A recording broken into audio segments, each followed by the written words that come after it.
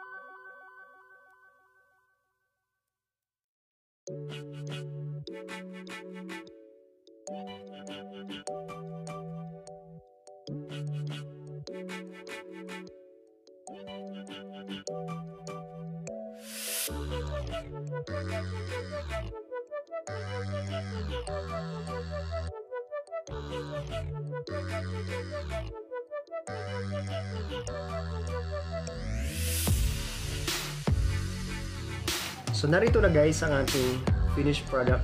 And ito po yung finished product po natin. So titikman na natin kung anong lasa.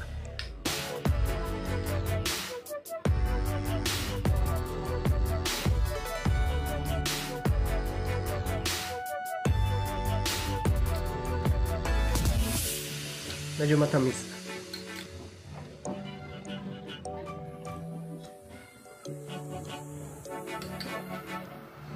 Nakakapagod lang sa pagluluto ng bilo-bilo is yung pagkukudkud na ng niyog at saka yung paghahalo. Kaya mahirap dito. Pero masarap naman yan. Kanto tayo.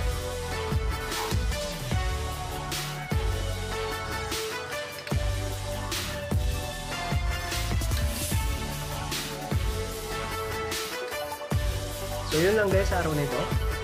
At kung nagustuhan nyo yung video ay please like this video, and kung hindi pa kayo nakapag-subscribe, please consider subscribing to my YouTube channel, and see you again in my next video. Thank you so much, and once again, this is your sensei na nagsasabi, mag-aral ng mabuti para may sense ang sensei. Thank you so much, I love you. Buddy, you're a boy, make a big noise, playing in the street, gonna be a big man someday. You got matter.